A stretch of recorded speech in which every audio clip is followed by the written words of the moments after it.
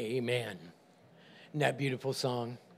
And we know that when Jesus spoke to that woman at the well, did you know he took a special journey just for her soul? And God does that every day with you. I remember the first time I heard the song, I Come to the Garden Alone. And I had a vision. I'm just a brand new baby Christian. Heard the song so wonderfully sang by this wonderfully old saint. I come to the garden alone while the dew is still on the roses. And I just saw Jesus walking with me in that garden, just telling me sweet things. You know, think about it. You are his child, right? And somebody had stolen you away at one time, and now you return home. He's got a lot to share with us and to show us we've been away. Amen. Do you remember the story of the prodigal son when he was coming home? How did the father reach out to him? Ran to him. See, this is the love of the Father. See, and I'm really sorry for those that supposedly represent God, who seems to talk about the wrath of God and how God is going to do this, you don't do that, and all that. And sure, he is, but you know, when it's concerning to you, he's at kind of a different plan for us, don't you think? Amen. I really believe that he's not going to let us go through all that mess. We've gone through enough. Now, I know you know. The world's going to go through a lot of birth pangs, a lot of strange things. Where do we keep our eyes? Up. On God. Very good, you guys. And the reason being is Jesus is the same yesterday, today, and forever. And by focusing on him, what does happen around us is so augmented, so strange at times. We're not as affected as much. Can you say amen? Now, years ago, God told me to get out of the stock market. When my dad passed away, I had over $30,000 in the stock market. It was gaining a lot of money. God kept waking me up and telling me, get out of the stock market. Take your money out and use it other ways. And I was just going, you hear something. And, Lord, if it rains by tomorrow, is that you talking to me? And so I pulled it all out, and 2 weeks later, we had the bubble burst. Hello.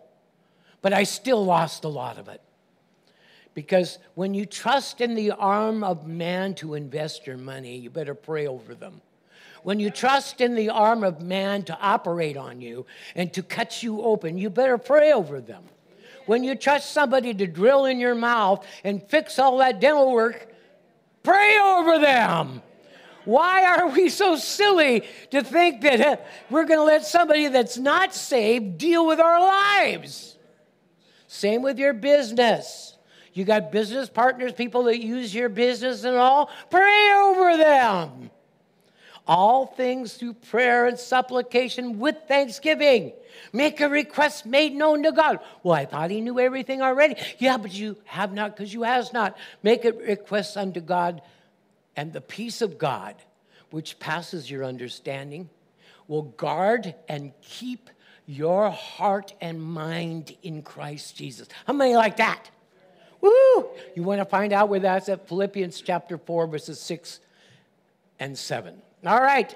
We've been doing a new series, and I'm so fired up today. What happened? Did you get a little rest? Yeah. Amen.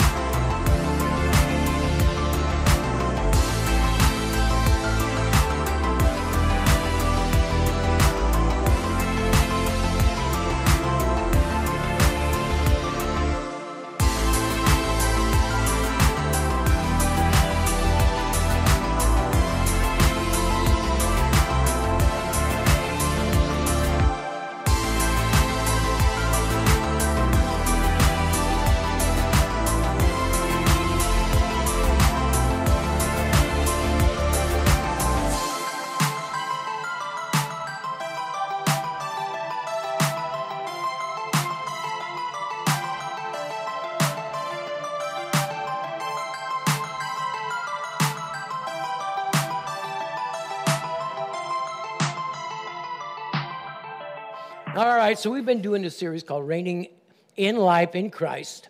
And this one's called Forget Not All His Benefits.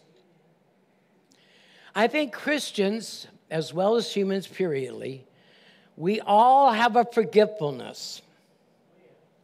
I think some is planned. Others just is. And don't be one of those Christians running around and say, well, I'm getting older, I'm just going to be forgetful. Stop confessing that. That's not a good thing to be talking about way before you got there. And what do you think is old anyway? Look at God. You're just a baby. Look at Moses. He started when he was 80. Oh, we got to broaden up our little finite thinking sometimes. Can we say amen? Forget not all his benefits. So I want to read my paragraph, and then we're going to read the scripture that I have for us up there. And that's for them to help remind me to do that. Amen. And welcome, family. We love you, and our friends are watching. More and people are watching all the time. So we hope these broadcasts have been a blessing to you. And you might know somebody that's shut in. They can't get out, go to church. This is ideal to take a service like this and send it to them. They can either watch it or not, but at least they have church coming to them. Good idea. And we're all evangelistic as well as taking the things of God. Remember, it's the words, not Pastor Kerry, okay? All right, amen. Well, let me read it to you. So God has given us some very special marching orders for this specific body, but really it's for the whole body of Christ. Amen. And gave us a fresh anointing to carry that instruction out. Our Heavenly Father has equipped us with every spiritual blessing in heavenly, higher places. We've been talking a lot about setting our eyes up, moving and thinking, having a heavenly mindset. I had a brother, bless his heart, he told me, he said, well, you used to always say, don't be so heavenly minded that you're no earthly good. You know, that's not scriptural. In fact, God says you better get some heavenly minded because it's going to get pretty earthly around you. Hello? Look at the people, the betrayal. If you want to take a look exactly what's going to happen to society, God gives a picture of it in 2 Timothy chapter 3, where it says in the last day, perilous times will come.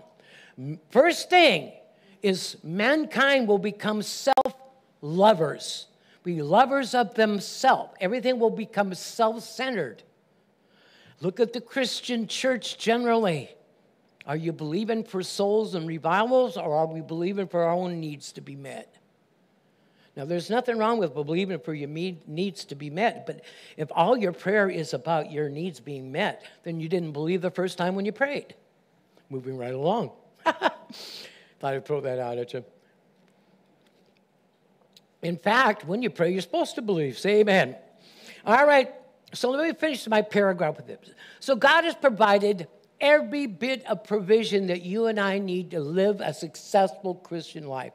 Do you believe your Heavenly Father would have you born in this planet without making some form of protection for you? No, but because of Adam's fall and his DNA, because it has a flaw in it, was passed to every human being. So we suffer because of his sin, but nevertheless we suffer. So we have to get that sin nature. What did we tell you sin was? Sin was the nature of Satan. So we have to eradicate our sin nature before God on a daily basis so it doesn't rise our flesh up and get in the way. We also need to present ourselves before God so he can make sure that protection is around us so that we don't become a casualty that day. Say amen. I don't know about you, but I like good days. I like things to come together. I like God to give me his wisdom of what's happening, what to avoid throughout the day. That's his children. That's you. You see that Mod Podge out there where people are having a tough time, they can't get up, their things are not going together and everything? There's something amiss there. Let's pray for them and let's get some good training in them so they know how to resist the enemy. Amen. All right. And I'm finishing my paragraph with you. Okay, it's you and I, a believer's job, to search out all the provisions which have been given to us. Jesus died, rose again. He gave us all this kingdom, all these provisions. But I guarantee you most people are ignorant of it.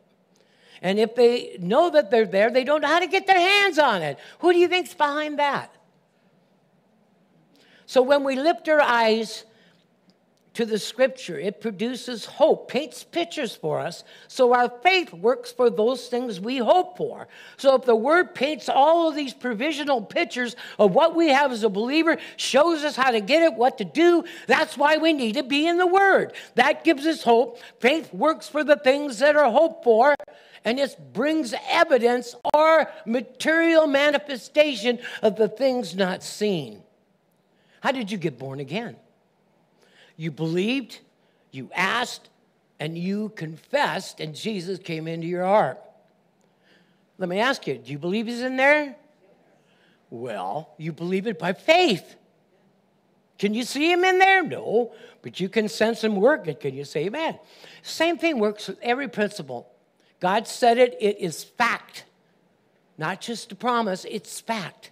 There's a kingdom that you and I breathe in and breathe out every day. But the only time we have access to that presence in that kingdom is when our mind is focused on him. As soon as we put our mind on him, zoom, we can sense God. When our mind is distracted and flipping and popping, we can't sense God as much because we're sensing our senses. And to be absent from the body is to be aware of the Lord. This is another interpretation. And to be aware of the Lord keeps us away from being present with our body. So there's two of us. Everyone say two of us. The old man and the new man. Which one do you like better? There you go. So we feed the new man and we don't feed the old man. If you want an extra cigarette, tell it no. If you want to eat 12 pieces of pie, tell it no. Your flesh is a servant and not your boss. You have to treat it that way because it will complain. It will bicker. It will do things to your head. You know, it'll make things appear that are not there. I'm not talking about physically, but Sherry's mad at me. Sherry's got an attitude against me. See how the mind kind of fabricates that stuff. And you go to ask Sherry, Sherry, are you mad at me? No. Are you fabricating things about? No. You see? So we need to keep ourselves in the God's hands so we don't become deceived. Say amen, everybody. Amen. All right, so let's turn and read our paragraph. Here's what God warns us as Christians. It's the Hebrew Christians. Now, if you don't understand Scripture, the Hebrews, these are born-again, Spirit-filled Jews. But they freaked out because Rome brought this dictator in that started killing everybody. If you didn't bow down and worship him as a god, Nero, then you were thrown to the lions, especially if you're a Jew or a Christian. So here the author is really trying to encourage the Christians not to bail on God. He's their only hope. So therefore, we must give the more earnest heed to the things that we heard. Everyone say amen. Lest we drift away. Pentecostals call that backsliding. I don't use that term anymore. We have heard, and lest we drift away. Don't drift away. For if the word spoken through angels proved steadfast, and every transgression and disobedience received a just reward, how shall we escape, be raptured, if we neglect so great a salvation, which at first began to be spoken by the Lord, and was confirmed to those by those who heard him? One more. God also bearing witness, and also with you if you preach the word, both with signs and wonders, with various miracles, gifts of the Holy Spirit, according to his own will. What are we not to do? Let the things of God drift away. Well, let me tell you the word. Let me give it to you as God gave it to me 2 days ago in my prayer time. You see, saith the Lord, for 4.5 years, the enemy has been buffeting my body, and they have been allowing him to do so. And it's caused a falling away. It's caused a drawing back. But I am not with those that draw back, but I am saying unto you, press on, for I'm adding new life and new strength. I'm causing you to grow. If you'll press in towards me, I'll bring life out of death. I'll bring newness out of hopelessness, and I'll give you vision where there wasn't any. If you'll press in to know me, I'll bring fresh life.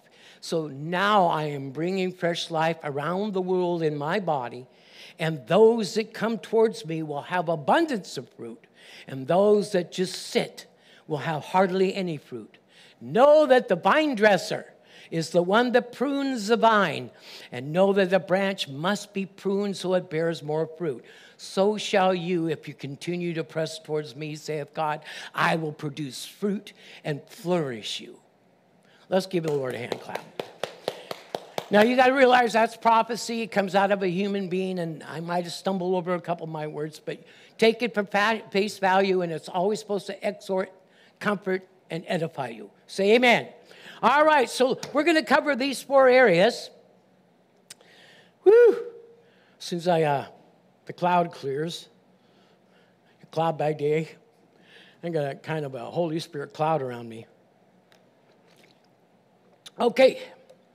We're going to cover 4 areas, and we're going to have fun with this, okay? So, number 1, we're going to cover, we need to study to show ourselves approved to God. We're not supposed to be people pleasers. Say amen. I'm not here to impress you. I want to be your best friend, your pastor. I want to do my best. I want God, when he puts me before him and says, Kerry, what did you do with your congregation? Well, I loved and protected them. You know, I want a good mark. Can you say amen? Basically, that's it. And second thing we'll cover is knowing all our benefits. You have so many benefits. I bet you don't know some of them.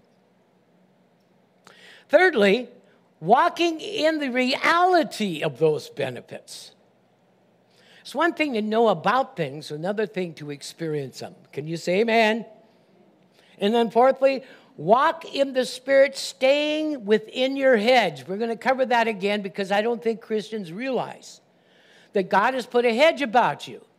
It's only when you stick your nose out past the hedge and you start doing things you know you shouldn't do because he told you shouldn't do it, is where we can get shot, where we can get hurt. Now, I'm not saying that there's not afflictions and there's not sicknesses that don't try to get to us, but I am including everything. If you'll go and if we could interview a person and why they're going through what they're doing, if we could break it down, if I could actually interview them, I could point out to all the open doors they actually allowed all this to happen. And it could be for all the right reasons. Did you know you could do the wrong thing with the right heart? What? No, you could actually think you're doing good when actually you're hurting somebody. Hello? Let's look at Paul on the road to Damascus. He actually thought he was serving God and helping God's cause. But what was he actually doing? He was murdering, killing, and persecuting Christians. So we actually can think things are this way, but they're really not that way. Let me ask you, how about these Islamic bums out there that are killing everybody? They actually think they're doing God a favor. And I've been coming against hate speech and these mosques and these Ahmadis that teach all this hate and kill Jews and kill Christians and kill America, the big Satan and all that kind. I'm coming against their mouths. You remember Egypt? They wouldn't shut up and let his people go. Hello? Where's the body of Christ? Let's release a few plagues on them. Oh, Kerry, come on. No, church, you come on. You're the one that has the power. And you say, well, if you do that, what? No, listen, if I say, God, rehearse your plagues to them because they're doing the same thing, that's completely acceptable. And if they start to get warts and frogs and they're having lice and all that, and they can't even go to church because they're itching and scratching and everything like that, ooh, hallelujah. Because when God does it, it's perfect and good. So you can ask, What if you ask and it's not right? Well, God won't answer it. Let me just encourage you. Get a little closer to God and you'll know this. All right, so let's go. Point 1, study to show ourselves approved unto God. Who's the person that we should be pleasing? Amen. Remember that. Not Kerry, not Linda, not people, God. Amen. If you seek to please God, you're going to be pleasing everyone else. At least the ones that love God, or most of the ones that love God. I got to kind of watch what I say in that part. All right, go with me to 2 Timothy chapter 2, look at 14 through 15, okay? Now here Paul's writing to Timothy, and he says, remind these Christian teachers of these things, charging them before the Lord not to strive or argue over words of no profit, to ruin those that are listening. Be diligent, or the word diligent is study. Study to present yourself approved to God, a worker that does not need to be ashamed, rightly dividing what? You see, Christians, the church has forgotten to rightly divide the word. How many testaments do we have? You got to rightly divide them. The Old Testament deals with different problems, but we can get goodness out of it. New Testament's written for the believer of today. You need to rightly divide that. You need to know the 7 dispensations that are written in the Bible. Same God, but different ways in which he dealt with the people. There are 7 of them. I'm not going to give them to you now. You need to know the dividing line of God's nature. Everyone say God's nature. God is good, and God is perfect. So, Christians, when you receive the word, even my preaching, make sure it lines up with the goodness of God and the perfection of God's goodness to show you what he has for you. Say amen. When he deals with you, he doesn't bring you plagues. He doesn't bring you, you're his children. He deals with you in a perfect and good manner. Say amen. Well, what if I sin? He still deals with you with a good and perfect manner. Why? Because you're his child, not a sinner anymore. Got to take a swig of water. Rightly dividing the truth. A couple of points I want to give you. Number 1, church as a believer, we are before God to study our contract. Do you know the New Testament? Do you know it so well? How about all of its benefits? Here we are trying to fix everybody else's life, but you don't even know what's your benefits. Try using God's benefits for you, his equipment. It works better than trying to do it just ourselves. Hello? 2, we are to learn to discern what is of God and what is not. To study to show ourselves approved and ready for our master's use. You're not going to be ready for the master's use if you don't present yourself to God on a daily basis. Because usually what the enemy will do is cake a bunch of cares and worries on us, and you're woe is me's. Now you're worthless for the time being. As long as we got under the care, we can't receive the care. Guy said, really, I've been under burdens lately, Pastor Kerry. None of you. This is none of you. These are just statements. I said, what are you doing under them? Cast those burdens over on the Lord. Don't carry them around. How many's ever had something on your mind you just couldn't get it off your mind? What do you do, Pastor Kerry? Cast it over on the Lord. What if it comes back in 10 minutes? Cast it over on the Lord. What if it comes back in 10 minutes? Cast it over on the Lord. What if it comes back in 10 minutes? Cast it over on the Lord. Pretty soon it won't come back. Kind of sounds like a dove that Noah sent out. Moving right along. Thirdly, the enemy could not, or if he could, and he works diligently at this. The enemy really works diligently at hiding every benefit from us, showing us our faults, showing us others' faults, but hiding the very benefits that God has provided so well. Did Jesus go to hell and back? And he gave us things, didn't he? Wouldn't he want us to have those things? So the enemy tries to hide them. Because if you don't know they're there, you can't spend it. If you don't have something in your bank account, you can't spend it.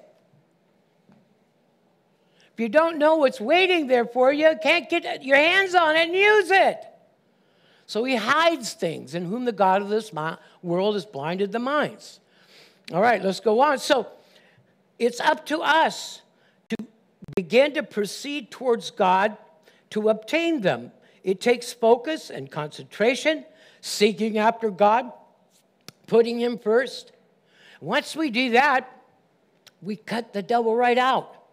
And then when God speaks to us, it's coming right down the hotline. Privately. And if you get really close to God, he'll tell you things that nobody else could hear. Let me quote you. John 16 says, and he will show you things to come. He will take of mine and declare it unto you. The word declare means to declare it in such a way you understand how it functions. Hello? We're in the school of Holy Ghost. All right. Here's another scripture for you. How many here know that every good and perfect gift comes from God? Go with me to Hebrews chapter 5, verse 14. A lot of Christians are really young, and they're trying to take on the world. No, just get to church and get trained. But solid food, verse 14, belongs to those that are of full age. And then it tells us what a full age is. That is, those by a reason of practice or use have their senses what? Exercise. How many know you have 5 physical senses, right? How many know that they have good input and bad input? You have to discern what is the bad input, what's the good input. Hello? To regulate what's emotional, what's not emotional, you're in charge of that. Then when we take that and we turn it over to the Lord, he begins to exercise us in the areas we need exercises so our senses no longer rule us. You might see something strange with your eyes, but God in you says you can change that. You might hear something odd with your ears, but God says you can take my word and speak against that. You see, so we don't take what we sense as God. We take God as God, and we change our surroundings by the application of the word and his gifts. Can you say amen? Our job is to move through this life and win as many souls and touch as many lives as we can. Our second point, knowing all our benefits. Boy, that should be fun. Go with me to Psalms 103, verses 1 through 5.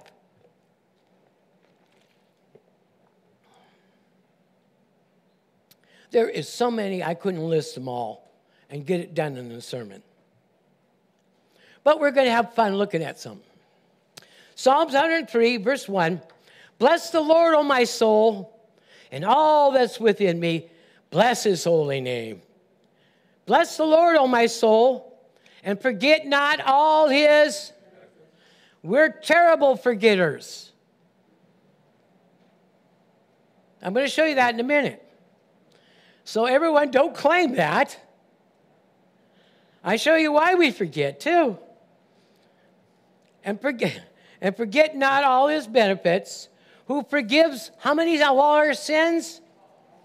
You see, a child of God, all your sins are forgiven, past, present, and that's a real hard one to grasp. That means because he's changed you, you're not a sinner. Needing Jesus, you have Jesus and make mistakes. So now he treats you as a child of God. That's the difference. He doesn't open up crevices in the earth and swallow his kids. Nor does he send his kids into the hands of Satan to have Satan teach him to love God more. That's what Christians are telling. People are going to go through the tribulation. They're going to kiss faces with the Antichrist. Listen to me. There's no good news in that. There's no Jesus in that. every little instant that I see where God's people get into trouble, God always comes and rescues the righteous, doesn't he? Can you point out any place in the Bible where he didn't do that? So why are we allowing people to teach us who don't know God, and if you check with them, haven't got much of a personal relationship with him, telling you you're going to go through the tribulation? Read what it says about the tribulation. It's the wrath of God upon the earth for a rejection of God. Did you reject God? So why would God put you in the punishment for the devil? He wouldn't, would he? And people that teach that are in error. And Satan loves it. They preach what I call pan out in the end. Are you pre-trib? Are you post-trib? Nope, I'm pan out trib. Listen, you're ignorant of God's word, guy. And to me, I want you to know more about your God if you're going to represent him. Ooh, that was an ouch burn to the church, but that's exactly a rebuke from God. Don't represent God if you don't know me. So what are we all doing? We're getting to know him. Say amen. All right, let's move on. Okay. Look what the rest of this says. Who heals all our diseases, who redeems our life from destruction, who crowns you with loving kindness and tender mercies, who satisfies your mouth with good things, not negative, so that your youth is renewed like what? Biggie. If you apply that, you'll be having more youthful strength. BJ, more youthful strength. But if we're looking everywhere else, talking about everything else, we're not moving in towards God. Let's look at this one other one here I want to show you. How many here know that we have a tendency sometimes, and we don't mean to take things for granted? And again, when I say things like everyone, oh, yeah. No, how about the Israelites? Do you think they had a problem taking things for granted? Sure, we're going to go to a passage of Scripture here. It's going to tell you a warning comes from God to all of us. He says, beware that you do not forget the Lord your God by not keeping his commandments. In the New Testament, it would be his principles. His judgments, in the New Testament, it would be his discerning, his ability to discern. And his statutes. Those are his requests, such as don't forsake coming to church. Don't forsake to pray, when you fast. Doesn't say if you pray, if you fast. See, those are statutes, New Testament statutes. God never forces us to do anything, but he strongly suggests we do. Say amen. Good, you got me. All right. He says, lest when you have eaten, listen to this, when you have eaten and are full, you have built beautiful houses and dwelt in them, and when you have herds and your flocks multiply, and your silver and your gold are multiplied, and all that you have is multiplied, when your heart is lifted up, that you forget the Lord thy God who brought you out of bondage and out of the house of bondage. Where do you think the church has been for 4 years? Have we forgotten what God has done through his Son? Have we laid down and let the COVID run over you? The church down the street is completely show because somebody told them there's a new strain of Keisha out there. Fear is not our motivation. God is. Say amen.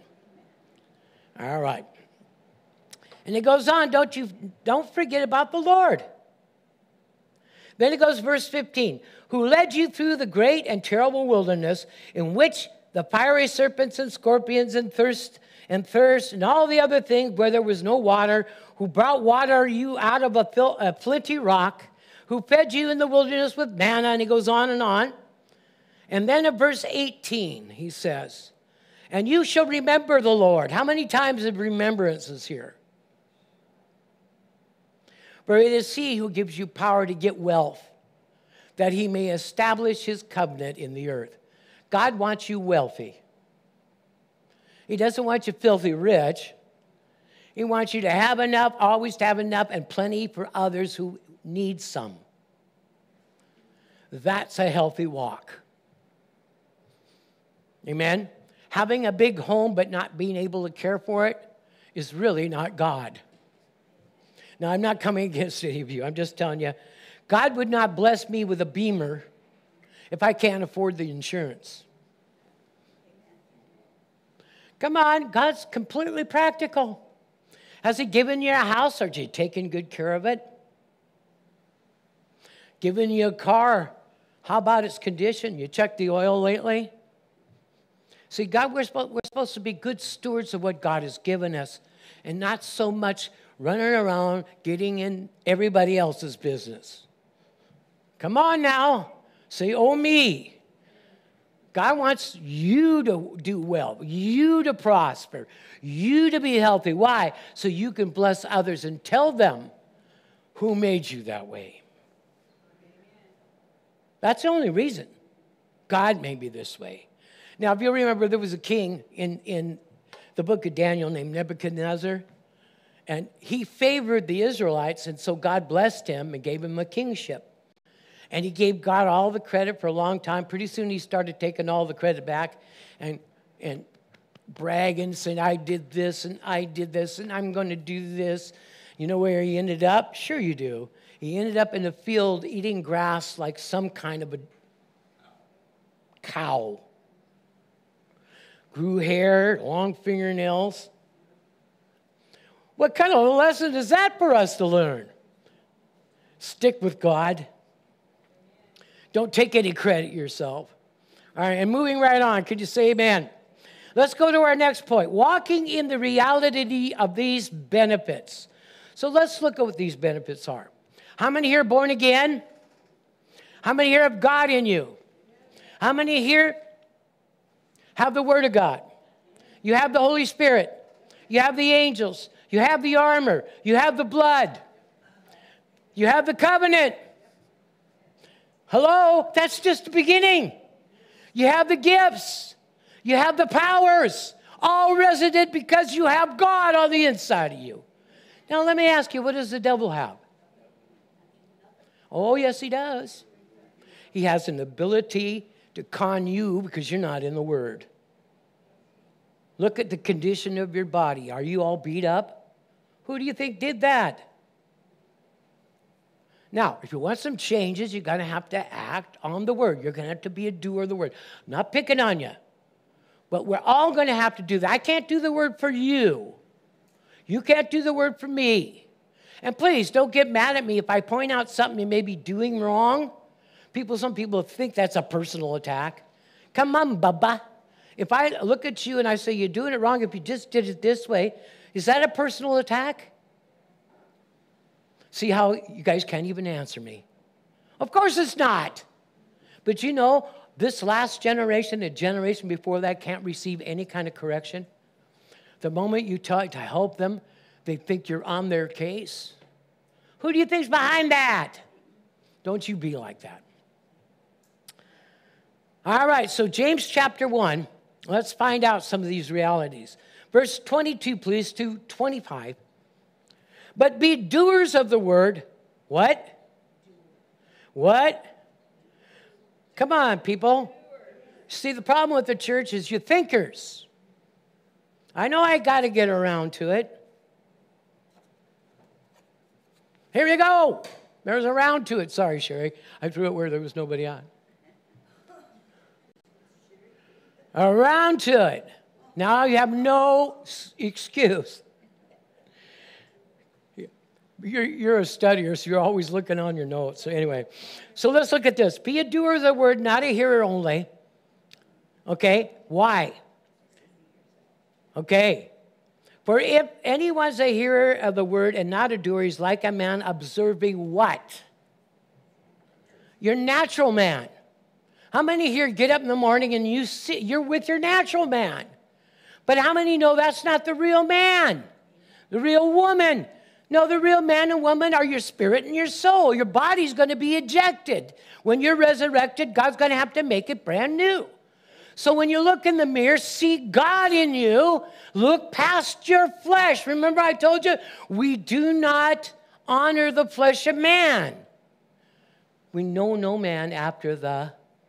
And that includes yourself. Stop reflecting your failures. Stop talking about all the things that's not working in your life. Start focus on how God wants to work and start becoming a doer of the word. You're really good at what you do in the word because you've been doing it for a while. Hello? Things that you haven't done, you're a little bit iffy with, but if you do them, you'll get better at it. That's what this enemy doesn't want. He wants us really good at what we do, but very bad at what we do for God. Hello? And so we don't look in the mirror and look at our natural man because we are doers of the word. There's another place that says, we, with an open face, beholding in a mirror the glory of the Lord, we are being changed in the same image. That's 2 Corinthians 3:18. So the idea is we don't look after our natural person. We take care of it. We bathe ourselves, brush our teeth, make sure we look pretty. We don't stink. Hello? Because some people have hygiene problems and need to really be clean. But he says, but for he observes himself and goes away, and look at this next phrase, and immediately what? Immediately forgets. You see, the more we concentrate on ourselves, the more we forget what God has given us in our benefits. For example, a person that's really focused on how come they're sick will never see how to be healed. Are you with me? That's a trick of the enemy. So if you have infirmities in your body, you shouldn't figure out what the cause is. You know by his stripes you're healed. Now you need to act and do the word. The Bible says faith without corresponding actions is dead. So if you believe you're healed, you got to get up and act like it. What if I don't feel better? Faith in action will bring healing. Faith sitting still, you won't have nothing. Let me tell you a quick story. This guy called me up. He always called me up the wrong time. And he would say something like this while I'm praying. He would say to me, now, Pastor, God told me to call you. I'm praying. God didn't tell him. He says, I'm sick, Pastor. I need you to come home. I got the flu. I can't keep anything down. Would you come and pray for me? I says, I'll be right there. Grabbed my oil, went up there. I got in the house. His wife's and he's on the couch, and he's just shaking and everything. I said, you ready to get healed? He says, I certainly hope so. I says, you're not going to get healed. Why are you so mean to me? I said, stick your lip out. You know, really, this guy I knew real well, so I wouldn't do that to you. And I says, look, what I'm going to have your wife do is make you a sandwich, because when I pray for you, you're going to be healed. Well, what if I don't get healed? You hear what? This is stuff. And naturally, you know enough now, you would go, gosh, let me at him, you know. But God said, be patient with him because he, whatever. So I had his wife made a sandwich. He says, now, when I pray for you, I'm going to do it according to James chapter 5. That's the one that covers everything. He says, call for the elders of church. You called for me. Let them pray the prayer of faith over you. If you've sinned, they will have forgiven you. If you've done anything wrong, forgiven you. And the prayer of faith will save or heal the sick, and the Lord will raise you up. Are you ready for that? Yes. So I prayed for him. The power of God was right there. Once I picked up my hands, I says, now get up and eat your sandwich. He sat there and he said, I said, get up and eat that sandwich. Now remember, I know the guy, so it's going to sound really odd. He looks at me, picks the sandwich up. I said, put your lips around it and eat it and swallow it. And he did. He was instantly restored. Faith without corresponding actions as if you already got it. Faith calls the things that are done or the things that are not as though they are, and the things that are not to bring them to pass. Now, I'm not talking about weird, whacked out faith. Just God wants us to trust him. Can you say amen? Believe in his word. Remember, you're a child of God, no longer a sinner. Are you getting anything out of this? I got the hiccup, so I have to take some water. So, he observes himself, goes away, and immediately forgets. But he who looks into the perfect law of liberty, that's your Bible. What is it? It's a law of liberty. You find the law of liberty in Romans 8:2. Write that down. The law of life in Christ Jesus has set me free from the law of sin and death. I quoted it for you.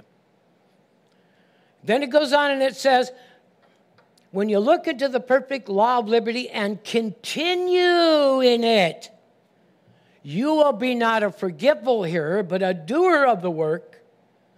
This person, this one shall be blessed in what they do. Now, that's pretty simple, isn't it? You want me to get that for you? Ah, you got it. Extendo arms. Professor Gadget. Okay, a couple of points I want to give you. Number one, if we do the word, we'll experience the benefits. You don't have to get your hands on them. You already have them. They just have to manifest. Say amen, somebody. We just can't wish them. We have to believe for them. And if we don't study our contract, we won't even know they're there. How can we have faith to what we hope for if what we hope is no more than the problems we see? Look up, my friends. Jesus. Look up, whence cometh our help? He told Gehazi, Elijah did, there are more with us than there are with them. Open my servant's eyes and have him look up. Did you know there's more with us than there are with the devil? Did you know there's more angels in this room than there are with people? At least 2 of them for every person here. And yet you can't see them, and yet because they're not in sight, and because other than the word, we're not aware of them, you need to know the benefits that you have. And you need to know them so well that if the thief comes to your house, you already got no wanty here. When the devil come try to get you, gonna praise the Lord. Amen. What's that knocking on my door? So I got up to went to see what the knocking was for. There stood the devil with a box addressed to me. He says, come here, son, I got something for you to see. He says, why would God send it here by you? The devil said, he always sends me when there's dirty work to do. He says, but I don't want it. Anything you have. I rebuke what you stand for, and I'm loving it. And then he goes on. It's a beautiful song called The Package. Get it? It's a good one to send your kids. Amen. Just a wonderful song about don't answer the door if the devil wants to hand you something. How many here have ever had a salesman to the door? Did you sign for it?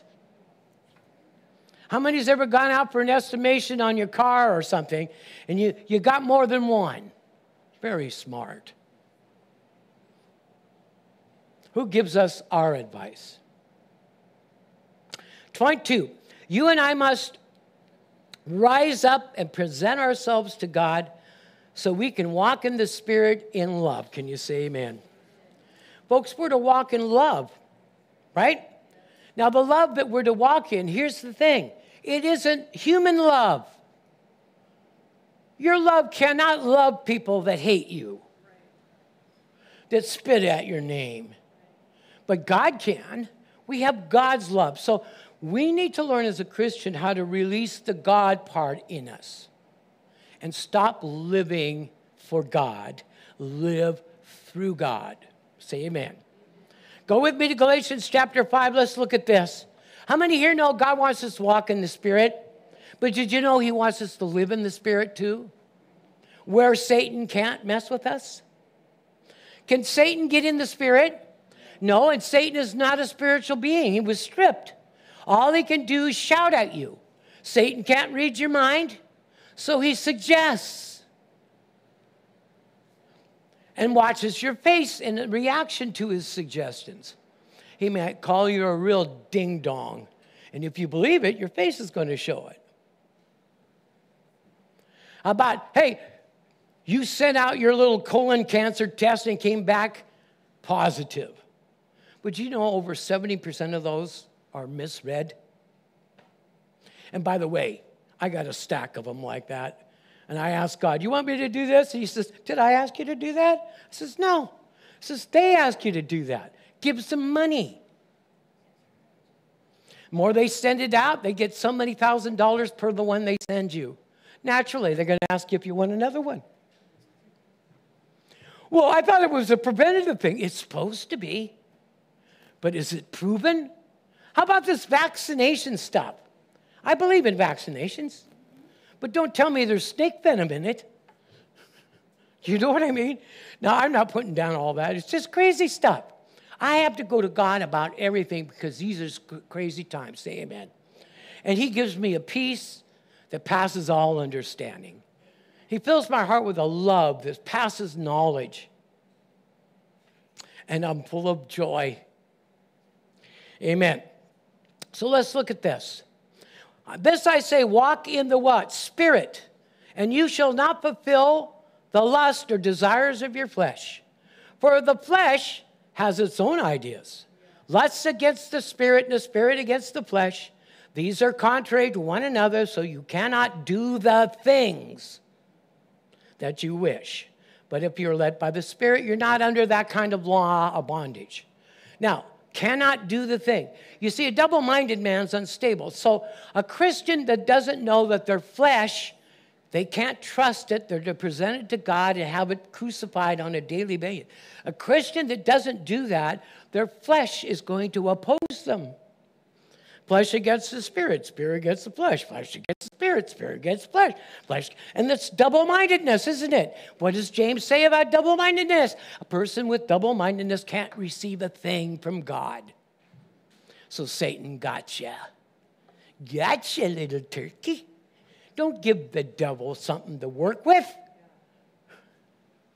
How do I know I'm double-minded?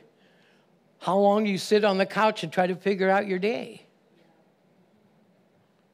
You should have gone to God and have him lay it out for you. Amen. I know I'm bashing you a little bit, but I want you to we've got great things to do. How we doing, dear? She gives me the okay signal. That's great. My last point, everyone say last point. Okay, it's in Job chapter 1, so you go there. So let me finish up in Galatians. It says, but the fruit of the Spirit is love, joy, peace, long-suffering, goodness, gentleness, faithfulness, self-control. Against such there is no law or bondage. And those that are in Christ have crucified the flesh. You see that?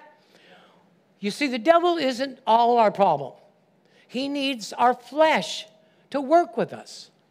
So if your flesh is dead daily and crucified, you say, Lord, I lay my flesh at your feet, a living sacrifice, Lord, crucify it in Jesus' name.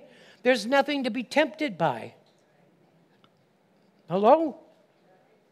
Nothing to be tempted by. Nothing to be distracted by. Because the devil needs your flesh. He can't just show up. He needs your flesh to listen and to believe what he's saying. And, help you point out people's faults and get all caught up about that. Negative things, and then we don't pray about it, but we do. But you see what I mean? Okay, let's get through this. But it says, and those who have crucified the flesh and its passions and desires, but if we live in the Spirit, let us also walk in the Spirit. You see the living in the Spirit? God has a complete different realm for you, a place to live. And that's why we're not to compare our Christianity with other Christians. Because God is a personal God to you. And other Christians can help support and build each other up, but you're not in competition with anybody. Your job is to get as quick and close and as on fire to God as you possibly can get. It's a personal deal with you and God. My job is to give you what you need to understand that it's there and encourage you to go after it and then pray for you. My job is not to straighten out your life or meddle in your family or pick on your color or your race. My job is to give you the Word of God and pray for you that you begin to carry it out and enjoy the benefits. Enjoy the benefits. All right, last scripture, and we're going to turn you loose. This is a good one. Did you know as a Christian, you have a hedge about you? Let me explain. Everybody, before they were born, they were with God. Do you believe that? Before the world was found, I knew you, he said. And then when it came time for you to be born, God put your spirit and your soul, your personality, in the embryo in your mother's womb. So there was a pregnancy, and the moment there was conception, God had put the soul and the spirit in that body of that little embryo. That's you. Can you say amen? And to abort that is to steal the life of that person, and you are on the chopping block in God's eyes. Do not abort. People that abort, pray that they have the plague. Now, there are certain women who go in for abortion, don't know any better. God knows how to deal with them. And people that are traded up to adopt their child. But people they're cutting out flesh and they're selling it, they need a plague. Okay? We don't even talk about it. It's a shame to even talk about those things. And we know there's lots of curses in this land, but who is our God? Who do we pray to change this nation? To change the direction? All right, so when you are born as a human being, when you're born as a human being, God puts a hedge on a human being. Every human being that's ever born in the planet gets a hedge about them. And that hedge will last as long as that child or the parents of that child don't tear it down. It's a grace-given gift to help that child grow. Now, we know some children die at birth. We know all kinds of crazy things happen. But if you're a healthy child like I was, I noticed that when I was young, I was protected. So were you, to a degree. But then we get to the age of knowing right from wrong, and we begin to talk bad, evil, we choose bad things, and we rip that hedge down. Now we need to get saved, born again. Say amen. We go along our life with no hedge. We're going through life. If we survive, then somebody leads us to the Lord. We say, Jesus, come into my heart. Another hedge right around you. This one with angels. Same thing though. If the Christian doesn't get to a good church where they can learn the word, a Christian will start speaking all the nasty stuff that they're feeling, sensing, and they'll rip from the inside down that beautiful hedge that God has put up by the words of their mouth and the actions of what they do. So everyone say, not me. Now, what do we do? How do we build it back up again? I'm glad you asked that question. Prayer life. Meeting with God first time. As soon as you do, you get a hedge. The more consistent we become, the greater the hedge grows and quicker it grows. Now, how big can the hedge get? Size of a city block? Size of a city? Hello? It depends on how faithful you are to God and talking to the Master. See, God has no intention of turning his children over to the devil. But we do it ourselves. So everyone say, I got a hedge about me. And I'm not going to rip it down. So that's what happens to other Christians. Now listen to me carefully. This will make a good short clip. Other Christians get in trouble when they talk about other Christians. Because what are they doing? They're smacking the other Christian's hedge. Has thorns. Punch a couple of thorns a good time.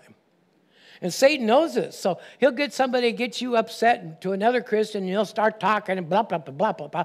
Your hedges will come down faster than anything. Not only that, but you're punching at another child of God, which is God's property, and you have just committed a high treasonable crime. That's why Satan has people talking about other people. How's our mouth be undisciplined? Because he knows we'll rip down our own life. I'm going to wait until I get some good amens. So what we do is we go to God and get his wisdom so he begins to discipline some of the areas that we so unknowingly let flop around. Come on now. I'm talking about me too. You don't think that I'm just talking about all of you, not me. No, you got to know yourself enough to keep yourself with God. Do you know yourself enough and how bad you would be without God? Then get yourself to God on a regular basis. Say amen. So let's read the scripture and let's have a good time. So in Job 1, verse 6, now there was a day when the sons of God, by the way, this is B'nai Ha-Elohim. This means angels, not the sons of Seth and the hoochie coochie mamas of Cain. That's a joke. Because there's only two teachings. There's teachings of giants, of the maid, of fallen angels and women, and the teachers that was Cain's group, breaking the covenant and having sex with the hoochie coochie women of whatever, and produce giants? Come on. There's a lot of weird stuff that people pass on to be the gospel. No, these sons of God, now look at this. These sons of God came in to present themselves before the Lord. Why? Because every one of them ran and controlled areas of the universe under God's control. Their job was to come in on a regular basis and report what's going on. Now remember, Satan had a handful of these different ones from different places working with him on the planet. Now, who gave the planet to him? Adam. So now we're going to see, here's Satan back up in heaven after God threw him out of heaven. He's back up into heaven with the rest of the angels, yet he's a fallen being. How did he get there? Through Adam's authority. And look what he says. I done preached myself happy. And the Lord said to Satan, from where do you come? And Satan answered and he said, from going to and fro and walking down up in the earth. Walking back and forth in it. What's he doing? He's strutting his stuff. This is my planet now. This is my planet now. But it's what he says I want you to watch. I got to take a drink. Hold on.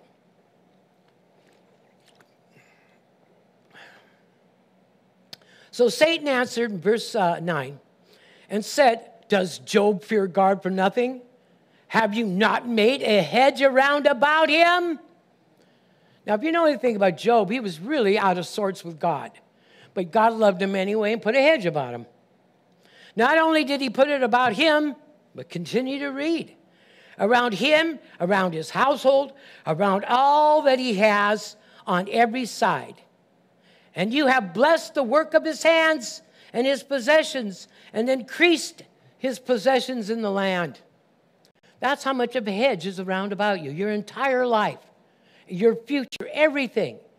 Do not take your ease and do your own thing for God. Go and meet with God, get it done. Let's get this work done, and let's get out of here. Get this church full. Bring people here. When somebody says, I'm going to be here, you pray for them. Make sure that they're escorted here. Say, I'll meet you at the door where they're obligated to come. Because most people that say they'll come, guess who comes to visit them? To keep them from carrying out their word. You older Christians, you're working with younger Christians, your class, there's nobody in your class because you haven't been praying for them. Maybe you have. You have been watching over them. Everybody has responsibilities, and God helps us with them. Say amen. All right. So, did you see Satan acknowledge the hedge? If he acknowledges the hedge, it must be there. I know personally, when I started getting a hold of this teaching, I used to project my armor about 20 feet off of my body. And I'd have people walk towards me and they'd be slain in the spirit. Dozens of them just walking towards me. Do you remember those days? Oh, yeah. I'd blow, this is before I ever met Betty Hinn. I would blow on people and they'd fall out of their chair. Now, how did that happen, Pastor Kerry? Well, God taught me that the power of God is limitless. And if you believe God and will please Him, He'll work limitlessly through you. And it's as much as you can believe, He'll work. Of course, it looked a little corny. And some of the people that I showed this to ran around and kind of gave it a bad name. I used to wrap up a little ball of paper and have people speak the name of Jesus at it. And then I'd line up about 3 or 4 people, and I'd say, here, catch. And I'd just let it go in my hand, and they'd all fall right over before the ball would even leave my hand. Hello. There has to be that contact point for them to release. Anyway, there's all kinds of powerful things. But see, that goes good in a Bible college. We taught that at YWAM here in Tacoma, and it's the powers of God and how to release the powers of God. And now it's all over the world. We had a chance to teach it at YWAM. What an honor. Brother Paul and I. Anyway, I'm finishing. A couple of points. Number 1, church, did you notice that the devil acknowledged that God had put a hedge around about him? 2, how about you? When we are born, we have a hedge, and then we tear it down. Then we get born again if we do. Then another hedge is placed back, and we can tear that down too. I know a lot of Christians are in very bad shape, and that's not including those that are watching. I'm talking about churches have quit, things have gone down, because everything else is in charge except God. And, that's a disaster.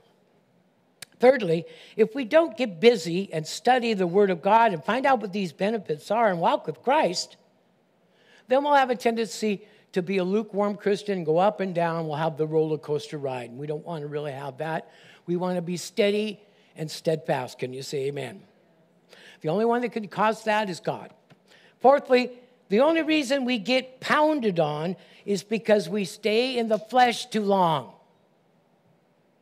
You upset me. Let me ask you, why did you get upset? I don't know. Why do I upset you? See, most people get upset, they can't tell you why. And if they do, it's always a blame because we don't know enough about ourselves. Listen, you're supposed to be dead. If I'm dead, can you upset me? That's right. If I died daily, nothing should be able to raise me up but God. To rise me at all but God. And that's the goal we're going after. To die out to our outward self, be sensitive to people, follow the 2 commandments, to love the Lord thy God with all your mind, heart, and strength, and to love your neighbor as God has loved us. No longer as you love yourself. That's Old Testament. Don't love your neighbor as you love yourself. I'm sorry. Come on now. Laugh with me. Jesus tried to tell his disciples, that isn't working, is it, guys? Love your neighbor as I have loved you. In other words, you have to go past the flesh. You have to look past no man after the flesh, folks. You shouldn't be getting mad at any of your family members, right? We're all family here. Now think about it. You can choose your friends, but you cannot choose your... God chooses them. So this is a family. I'm not going to do everything that pleases you. I am sorry. But do I stop being part of your family? And this is what's wrong with a lot of the church. They're loving a natural love. They got a wrong idea what family is. And when somebody falls or makes a mistake, and I've made plenty of them, they lose everything because of it, because their life is focused on the here and now and not God. Say, oh, me. I don't want you to look at me. You can laugh with me, but I want you to look at him. I want you to see the God part coming out of me. I want to see the God part coming out of you. All of us have plenty of faults, Why concentrate on them? Take them to God and let him fix them.